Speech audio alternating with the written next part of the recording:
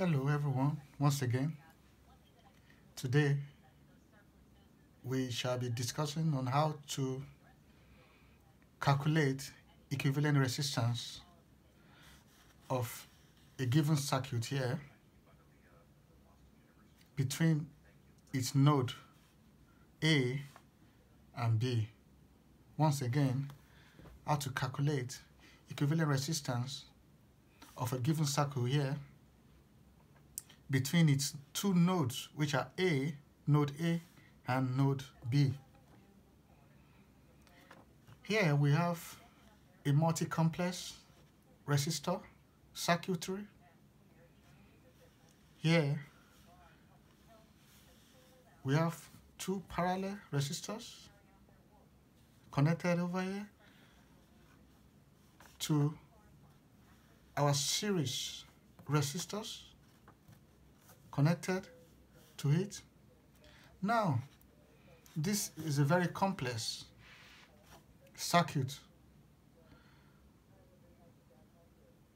In order for us to calculate the equivalent resistor, we first of all elaborate on our circuit over here. In order for us to make our two resistors which are in parallel to series is by converting it by using the formula of equivalent resistor, which is 20 ohms multiplied by 30 ohms. Then all over the addition of the two ohms, which is 20 plus 30, it becomes 50. Then we have 20 kilo ohms multiplied by 30 kilo ohms over 50 kilo ohms. We give us 12 kilo ohms by our calculator. Now, for the fact that we have 12 kilo ohms here now, we can see that the 12 kilo ohms and the 8 kilo ohms are in series. Then we can decide to add them straight away because they are in series. Equivalent resistor of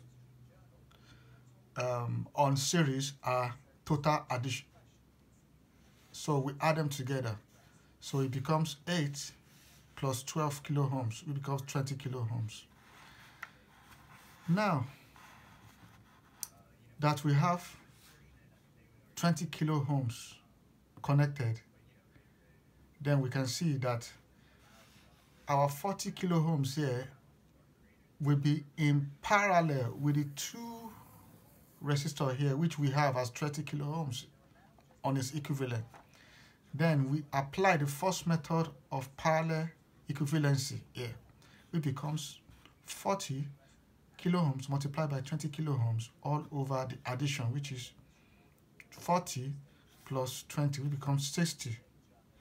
Then our equivalent resistor becomes 13.3 kilo ohms. Now that we have 13.3 kilo ohms here, which are connected in series with the last kilo ohms here, which is 15.